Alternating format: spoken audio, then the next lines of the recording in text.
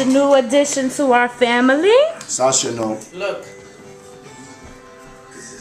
Carne guisada. White rice.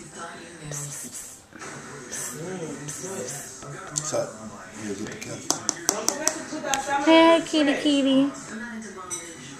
Hey, kitty, kitty. We got the doggy. And that's our kitty. And that's Sasha. And we don't know her name yet. Oh, give her a kissy, Sasha. Oh, she did it too. Good girl, nice. Good girl. Aww. Nice.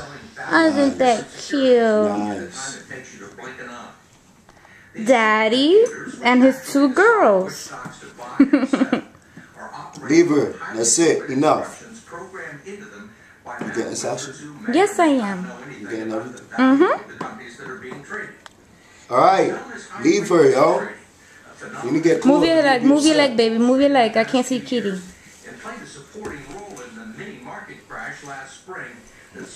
You're famous. The both of you are famous. Sasha. Sasha. Give her space. But the Securities and Exchange Commission and members of Congress have begun asking some tough questions about its usefulness, potential dangers, and suspicions that some people may be using computers to manipulate the market.